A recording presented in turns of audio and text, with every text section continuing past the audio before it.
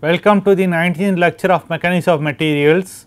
In the last lecture, we derived the governing equations for a beam bending problem. The equation that we derived was minus sigma xx by y minus y naught equal to mz by izz equal to E by r, which is E d square delta y by dx square, where r is the radius of curvature. And then we also saw in the last but previous lecture that dmg by dx plus vy has to be 0, dvy plus by dx plus qy has to be 0. Combining these two equations, we obtain the equation d square mg by dx square equal to qy by dx square equal to qy, and we combine all these equations to obtain a governing equation in terms of the applied loading qy and the unknown displacement delta y of x. Okay, unknown displacement delta y of x. Okay. Now, let us apply this problem, apply these equations to solve some problems. The first problem that I am going to look at is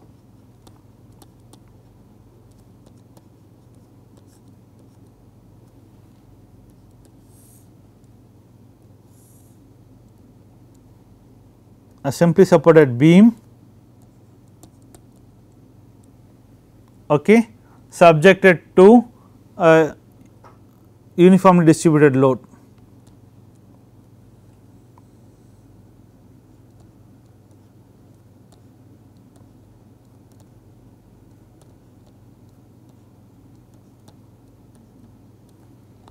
A uniformly distributed load W, which can be, this same problem can be represented in one dimensional form as the following. Many of you would be familiar with this. This is of magnitude W. What this support tells us is this is a hinge support. So, delta y, if I measure my coordinate system from here, say this is x, this is y, and this is z, and this length is L. Then what this hinge support says is at x equal to 0, delta y has to be 0, it is free to rotate, since it is simply supported it can rotate freely, okay, but it can't resist any stresses, since there is no continuity at the hinged end, it can't resist any stresses. Okay. So, basically that being a hinge, it will resist the vertical deflection, it will resist the horizontal deflection, and hence there will be the traction that is acting on that T's of Ex should be Fx Ex plus integrated this over the area dA would be f of x Ex plus f of y Ey. There is no shear coming on the other direction. So, there will be the traction that is acting on that surface. Similarly, this being a roller end, delta y at x equal to L has to be 0, and the traction that is acting on this end E of x dAx would be just, this will be f b of y Ey. Okay. Say this is A and this is B. Okay. So, that will be the boundary condition that we are going to apply. Okay. Now, let us go about solving this problem. I will use a one dimensional approximation from now on. I have this UDL distributed over a length L. Okay. So, I have the equation d square m z by dx square is equal to qy, which in this case, since the load is acting vertically downwards, it will be minus w. Okay. Now, then if I integrate it twice, I will get mz to be minus w x square by 2 plus c1x plus c2. Okay.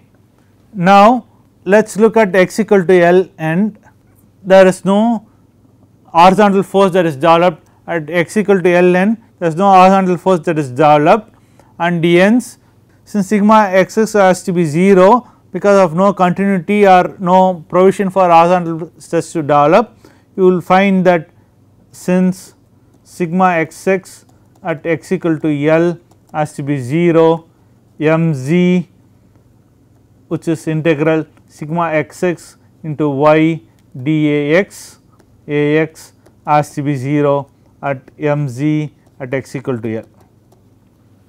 Okay.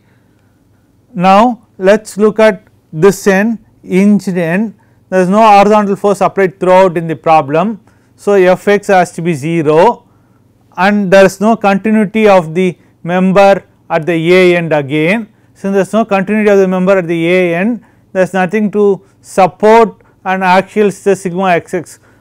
If I cut there, I have exposed sigma xx, there is nothing on the other side sigma xx is 0, the support does not provide that sigma xx, and ends at this end also mz at x equal to 0 has to be 0, since again sigma xx at x equal to 0 end is 0. Okay. So, I use this condition that mz at x equal to 0 is C2, and since this is 0, C2 has to be 0, and then I use the condition that mz at x equal to L has to be C1 L minus W L square by 2 has to be 0. From here I get C1 to be W L by 2. Okay. Hence, mz moment as a function of x is given by W by 2 into L x minus x square. Okay. Now, from the governing equations again, once I know my moment, I can estimate the shear force Vy from this equation, which I will do next. So, Vy is minus dmz by dx, which is minus W by 2 L minus 2x. Okay. So, that is Vy of x. Okay. Now, I am interested in finding where bending moment mz max occurs where is the question. To maximize a function, I have to set the derivative to 0. The maximum or minimum of a function will occur where the derivative of the function goes to 0, and hence Vy equal to 0 is L minus 2x, and that will be x is L by 2, this L by 2. So, maximum mz max will occur where mz is at x equal to L by 2, and that will be W L square by 8. Okay. That will be L square by 8, that is the maximum bending moment, and this shows that shear force is 0 when maximum extreme bending moment occurs. Bending moment occurs. Okay. So, let us now first plot these things on this figure, that is I am drawing the shear force and bending moment diagrams. Okay. The bending moment diagram is a parabolic equation. Okay. Its maximum at L by 2, and at x equal to 0 and x equal to L it is 0. So, I know that it is 0 here, 0 here, and then its maximum at L by 2. Now, the question is on which side I have to plot. Okay.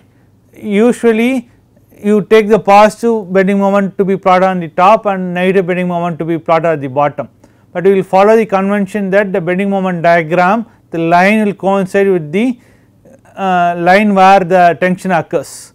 Okay.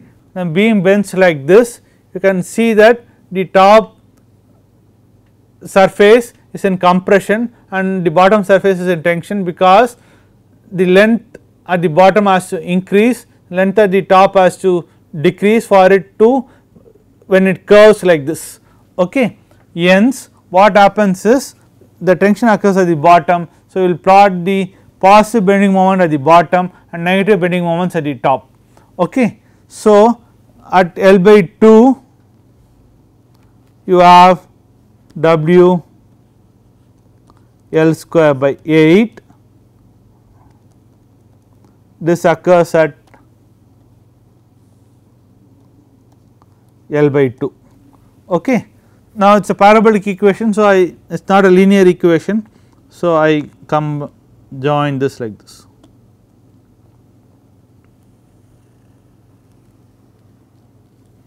It becomes a parabolic curve like that. Okay. Now, let us plot the shear force. Let us plot the shear force. This is the bending moment diagram. What I am plotting now is the shear force diagram. Okay. What happens for the shear force at x equal to 0 from here? Vy at 0 is minus WL by 2 and Vy at x equal to L is WL by 2. Okay. Now, what is the meaning of this? The shear force has a sign which corresponds to the sign of the shear stress. Okay. So, we will plot it with the sign as such, and shear force at L by 2 is 0. So, the shear force variation would be something like this. It is a linear curve.